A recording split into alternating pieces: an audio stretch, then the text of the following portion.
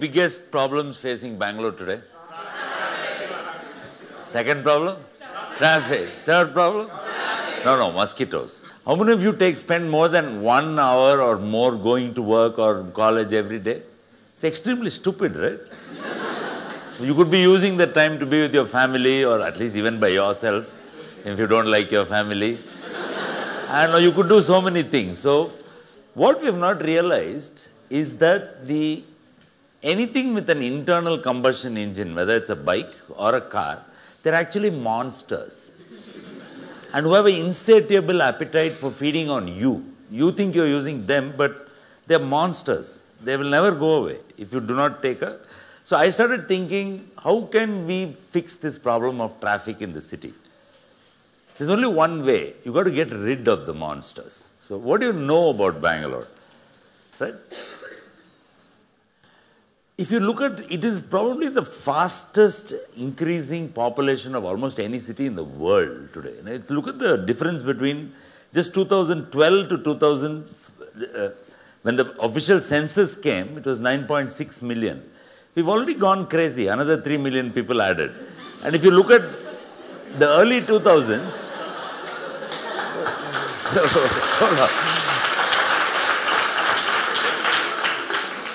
but has the road surface increased? No. The road surface is still about 10 or 12,000 kilometers, which is about 8 to 10% of the total city is now a road. So we cannot have, if we keep endlessly widening the road to cater to vehicles, there may be only roads left in future and no buildings, like the drain demolition that's going on. I think you have to smash half of Bangalore if you start looking at unauthorized drains or... The same thing will happen if we keep widening roads. So obviously that's not a solution, right? Look at that crazy graph. I mean, in the last, from 2005 to 2016, that could, I think, little bit of tweaking, it will become a vertical line. Every day, about close to, I think now, this is 2012 data. I think like 1,600 new vehicles are entering Indian Bangalore streets. My real fear or maybe my real prayer is that one day there will be such a big traffic jam that nothing can ever move again. And you have to, cut it open with gas welding torches or something. That's it. After that, we only have to walk. Everything will just freeze and that's the end of traffic in Bangalore. That's what will happen if it goes on like this. The vehicle lobby in India, they're all, please remember, even the biggest groups of India, the Tatas or the Bajaj, they're all into the automobile industry. Right? And there's a vested interest to keep the automobile industry going. I started asking a question, why do you need it at all? What if we can imagine a world where there are very few vehicles? You need vehicles, I'm not saying they're bad, all of them are bad, but why do you need so many and why do you need, and each car, if you see in Bangalore, there's only one guy driving it. Why do they have 4 seats? Nobody remembers. Even a bike, you see there's only one guy riding it. There are 2 seats on a bike. Everybody wants to have a much bigger thing than the capacity for themselves. And all of us are guilty. There's not one person in this room will say, I don't do it. What people don't realize is, at a very slow speed, an automobile emits 5 times as much pollutants as it is when it's going at the speed it's designed to be going. If the average speed is 60-70 kilometers an hour, it's emitting only that much. As it slows down the combustion engine, all of you are many of you are engineers, know that the efficiency drops dramatically and more pollution is coming out of it. So it's a double whammy. Not only do we have bad traffic, we have rotten air pollution, and because of that you have a public health problem, because of rising respiratory illnesses, other congestion issues, maybe even leading to cancers and things like that, which is a serious issue. But that's the whole point. They seem to be seeing the point at all, right? And this is what we get in India, a caste system. The bus guy will try to push the car guy will try to hassle the bike guy will hassle the pedestrian, and the pedestrian doesn't know what to do. He tries to kick a dog, but the dog comes to bite him back. It's just frustrating, right? It's impossible to, this is not a tenable situation going forward, and all of you realize, so everybody says what to do. Okay, let's build more flyovers. Flyovers in a city are required only in 3 places. Across a river, then it's called a bridge. Where a ring road meets an arterial road, which is a definite issue because you don't want 2 streams of traffic to hit each other, or over a railway track, because railway will not build flyover. You understand? Railway train will go straight. That's all. You have to go above it or under it. So no other, long ago, I was one of the earlier chief ministers of Karnataka, and they had planned 42 flyovers in the city in the year 2001. And he had just come back from New York after attending some United Nations thing. And I asked him, he said 43 flyovers, grand plan, 2,000 crore. Everybody is already salivating at that number, lots of money and all that stuff. And I said, you came back from New York City. New York City has a population of, like Bangalore, it's a 1 crore population, very dense. How many flyovers are there in the city of New York? Nil. Okay, remember that, 0. Do you think that has any less traffic than Bangalore, or is it better managed? They'll say, no, it has underground. Okay, maybe it has, but not even one flyover. They have one which goes under the river. It's called a tunnel.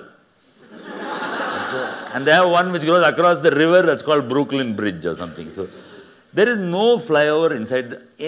All the Western countries are breaking it, and we are stupidly following the US model by getting more private vehicles, trying to, becoming a slave to the, to the automobile, and rather not understanding that there may be an Indian way to solve this problem, which nobody ever thought of, right? So look at the modal split in Bangalore. All of this is, I know, is a bit of hard data and numbers, but you cannot understand this problem unless most of it is two-wheelers. And two-wheelers, sorry to say, are like cockroaches. If they can get their front wheel in, they feel that they can somehow go and get ahead of everybody else. You go on a footpath, you do, and the first picture showed you that. And because of this modal split, even more delays and damage happens because nobody allows the other guy to go. In India, it's not important to be first. It's always important to be 1 inch ahead of the guy behind you. Right? So what does all this junk add up to? What is the impact on your life? Air pollution index in Bangalore is not so bad yet, but it's 4 times permitted limits already. All right, suspended particulate matter, 3 to 4 times. What else is the problem? The noise, guys honking. The decibel levels in Bangalore are crossing 80, 90 dB when it is supposed to be 60, 70 dB. 55 dB is a normal, quiet, but it's almost double that, and it's very cacophonic. And if you sit in if there's a traffic jam outside where you live or where you work, the noise of the horns just drives you crazy, right? And etc. That last one, all the politicians and bureaucrats like the last one because that's an opportunity to spend lots of cash.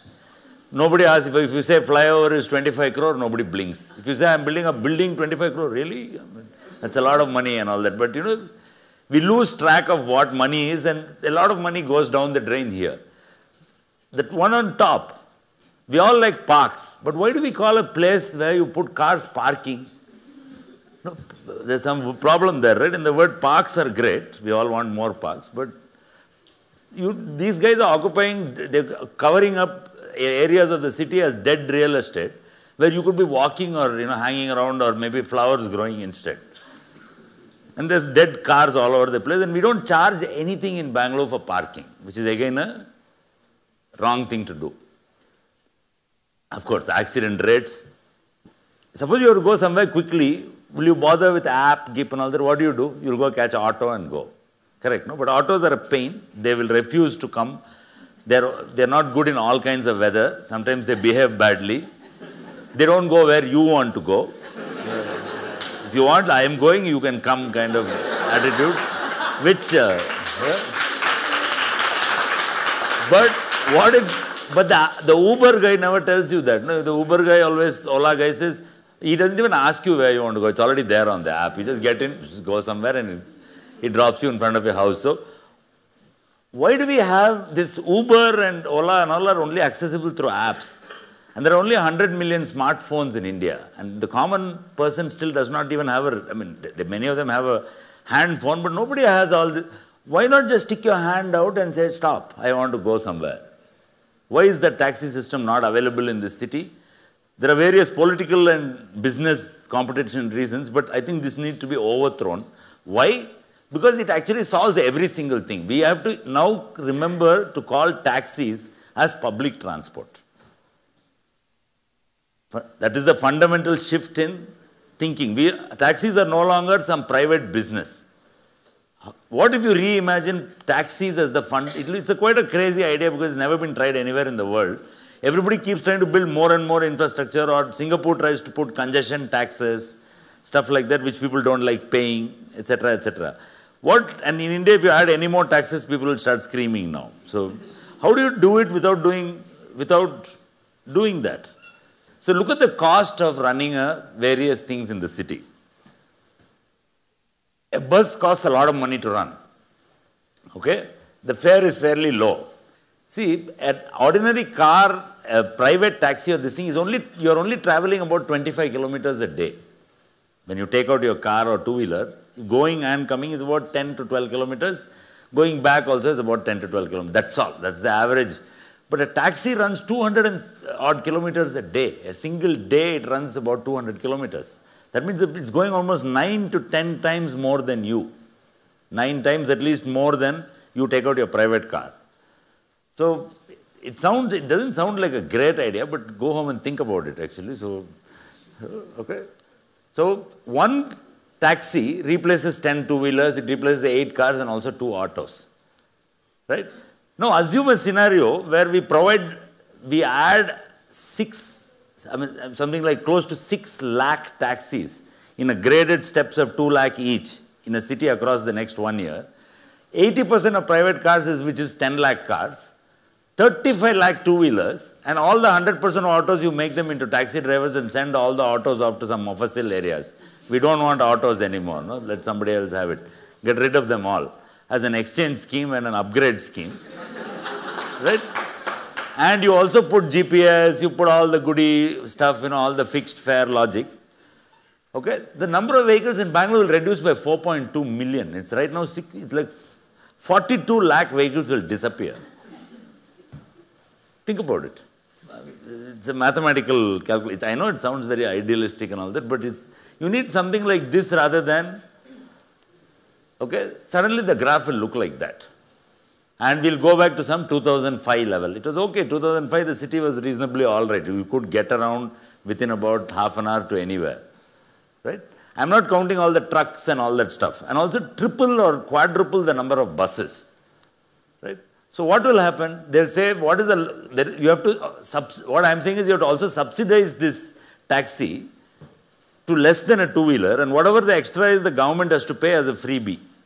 You don't make it totally free. Make it like, so the rise in public health, the congestion laws recovered, all the extra space that we can have, what I call footpath widening scheme instead of road widening scheme. Make all the footpaths a little wider.